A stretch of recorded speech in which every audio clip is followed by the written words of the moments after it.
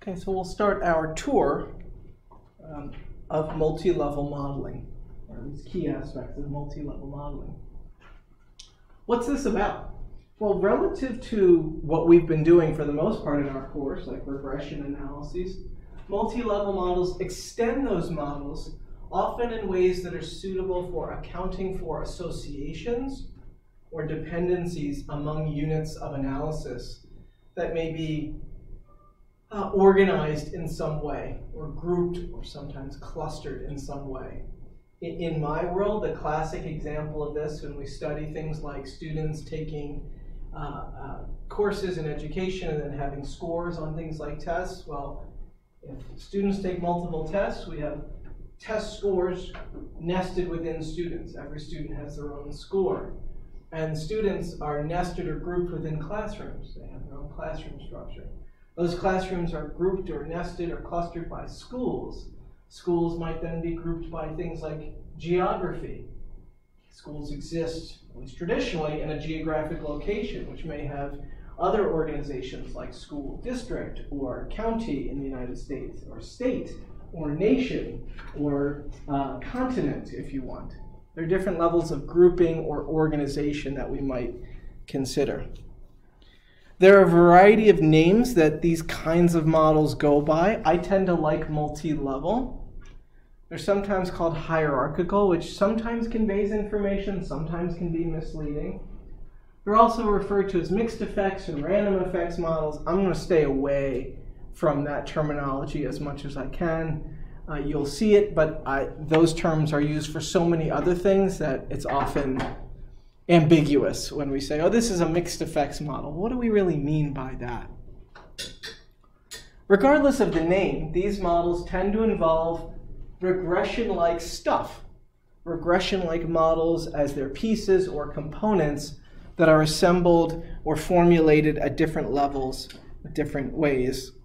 Like regression models, we're going to see structures where we have something modeled as a function of various things, like predictor variables. Here's an example that I use. It comes from our textbook, Cohen, Weston, Aiken, on studying weight loss. And so they say, suppose we are considering and studying weight loss as predicted by an individual's motivation to lose weight. We have data from groups that have a focus on diet and weight control. So people meet as a group in some sort of structure. These groups meet regularly and have some cohesion. That is, there's something about that group that they experience. They're not randomly put with different members of different groups. They kind of go through time as a group. We have some reason to suspect, or we want to consider the possibility, that group membership makes a difference. Some groups might have different values of things like motivation to change their weight or their diet, things like that.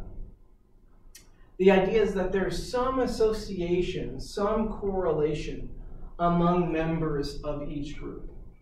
So in this data set, there are 386 individuals or subjects in total, but they are grouped into 40 groups. Again, the metaphor here that I often refer back to is in my work in education. Get a whole bunch of kids taking tests, but they're grouped by classroom. They got something in common being in that classroom. That teacher is different than the other teacher down the hall, is different than the other teacher in a different school building. There's something to do with a common experience or activity that makes that group meaningful. Does that make sense?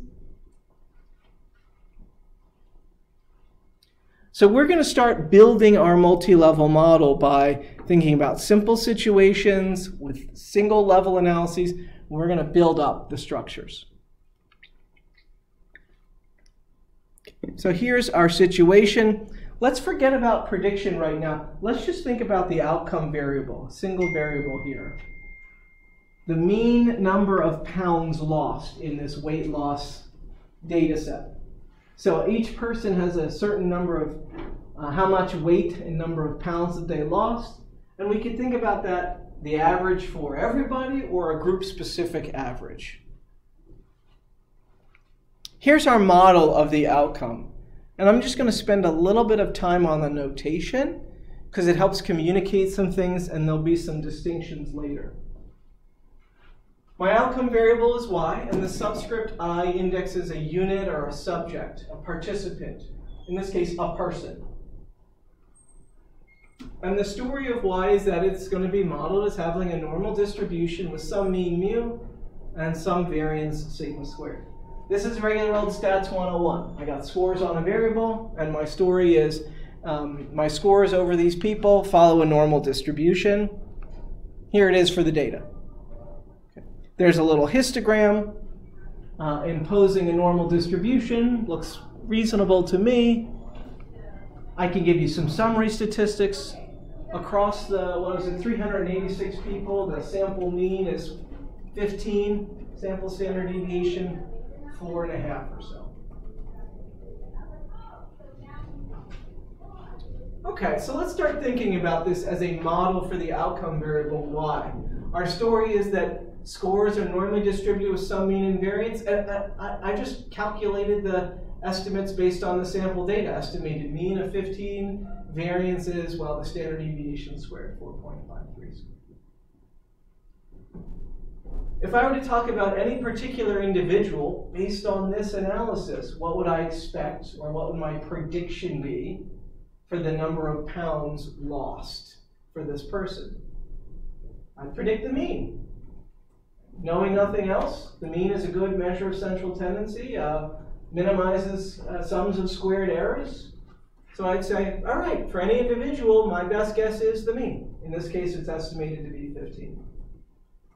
How about a group? If I said, well, there's 40 of these groups out there, and I haven't analyzed them separately by groups, but if I had a group of some of these individuals, what would I expect the average in the group would be?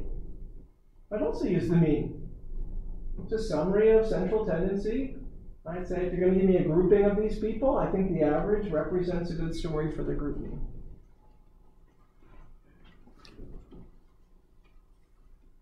So far, so good?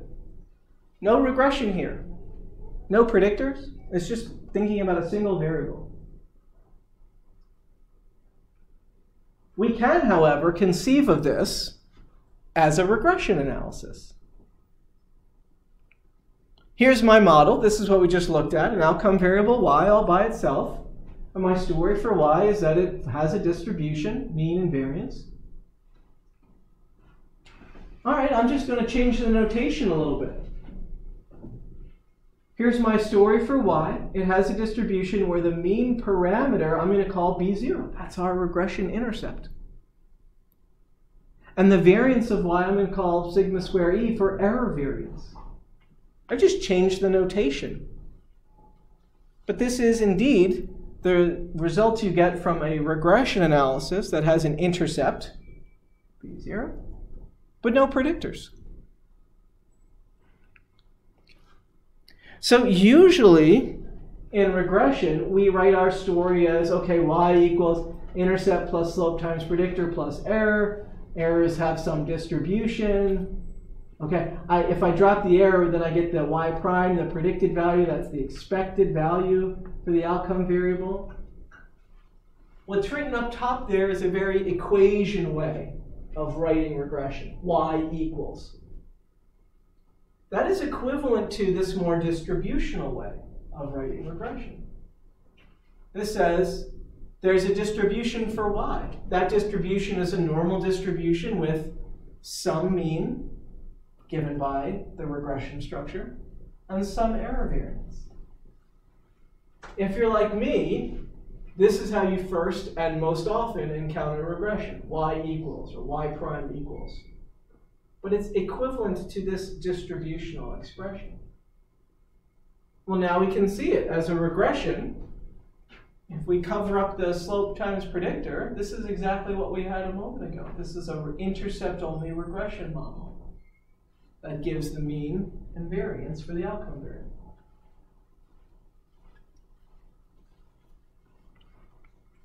Recall our assumptions of regression models.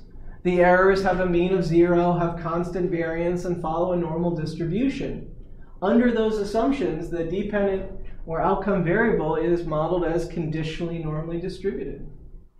That is, you can write it in this equation way. It is functionally equivalent to this distribution way.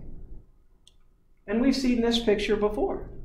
This is a picture of regression where we are emphasizing the story of regression is that the y values have a distribution. They vary.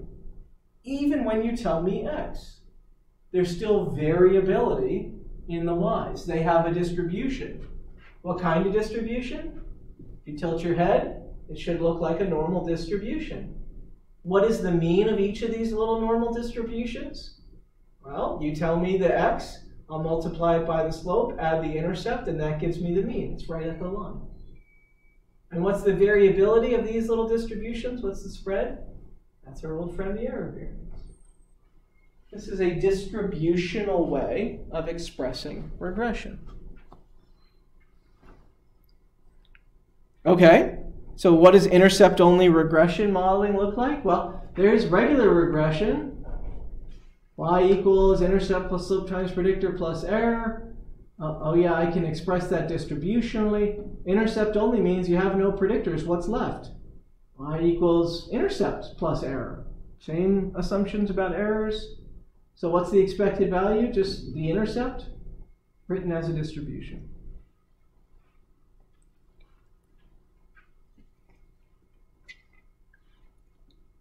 Wait a minute. Before we looked at this as a regression structure, I just looked at it as one variable y all by itself and said, I can estimate the mean, I can estimate the variability. Well, sure enough, the estimated mean in this model is going to be exactly equal to the intercept. That's what the intercept will be, because it plays the role of the mean in this distribution. And the error variance, that's just going to be the variance of the y value. We come down to saying the distribution for y is a normal distribution with mean given by intercept plus slope times predictor is just the intercept right now, 15, and variance given by the error variance. This is exactly what we said, I don't know, 5 minutes ago before we looked at it as regression, and we just said it's a variable y all by itself. Let's go through the same steps. What would we think about for any particular person, for any subject, what would the expected value be? Well, I don't have their values of x to put in because I don't have any x's in the model. What's the expected value for any person? 15. How about for any group of people? 15. Yeah, we get the same answers. So when you learned about doing an analysis like here's a variable, estimate the mean and variance, you didn't learn about it as a regression, but you could think of it as an intercept-only regression analysis. The intercept is the mean, the error variance is the variance of the outcome variable.